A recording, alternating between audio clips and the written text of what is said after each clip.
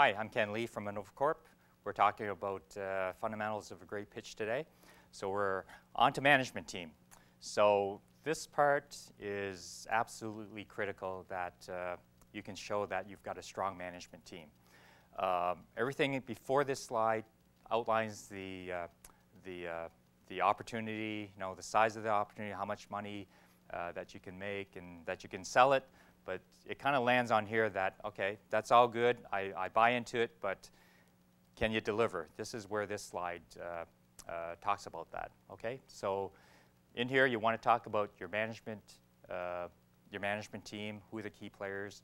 You don't need to get everyone, the whole organization in there. You want to focus on the ones that have, at this stage, the ones that have a key role to play in the success of the company at this stage. And you also want to talk, if it's relevant, talk about the board of directors. Usually that adds to the management capabilities, people that you bring in who have various experience and from various industries that can help guide the management of the company. If you're set up for that, then you want to talk about that. If you're not set up for that, or even if you are and you also have an advisory board, you want to talk about who are a group of knowledgeable people that are committed to helping your company succeed. They don't have to be paid on staff, and a lot of times they aren't, but they see an opportunity or they want to help, or it just stokes them the right way to be involved. Talk about who's on your advisory board. If you don't have one, make sure you do get one. That's a good thing. Again, we're getting into risk minimization, right? So if I'm an investor, you're a new company, how do I know that you're going to survive? So all of these things, who you have on staff, and who are the outside resources that you can bring in that can help guide the company. All a good story. So on that matter, subject matter advisors. There's different advisors that you can get. People who are just general business, who know business. They're good to have.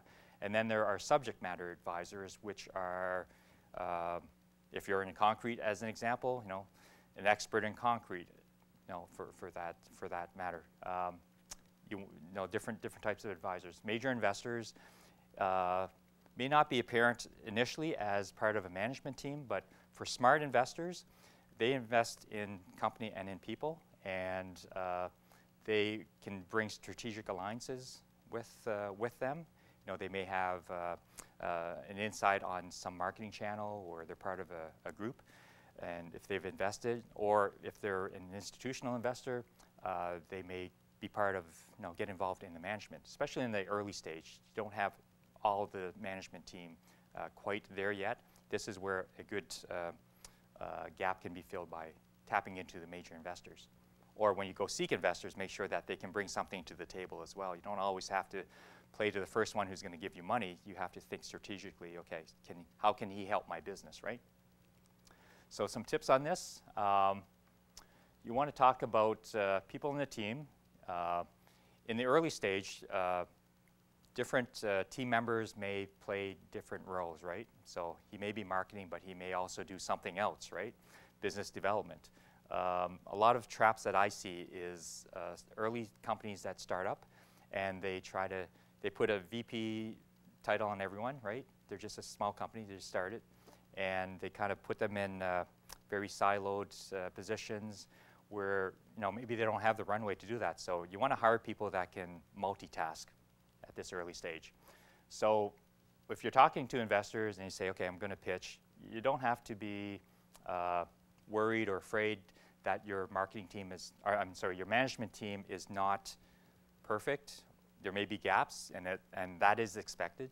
As long as you can fill that with the right people with enough skills that can show that you're credible, right?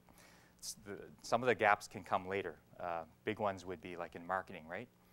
Depending on what stage of development you're in, you can bring a marketing guy in after you've raised some money.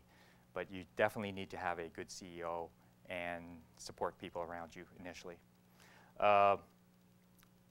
So a lot of people with their management team, they think that it's a weakness to admit that we don't have we don't have everyone, or the people we have in there is maybe not the the prime person that would be there long term. And it's okay to admit that. It's seen as that you have credibility when you realize what your weaknesses are, just like anything, I think. Because the worst thing you can do is go in with the management team and, hey, this is the one, but they're really not, but you want to show that you're strong, right? Or you have that misconception that you need to show you're strong. It's okay to admit where your weaknesses are, because that means that you know your stuff, right? You know where you stand. That's a very important thing. Know where you stand, and that goes with the management team as well.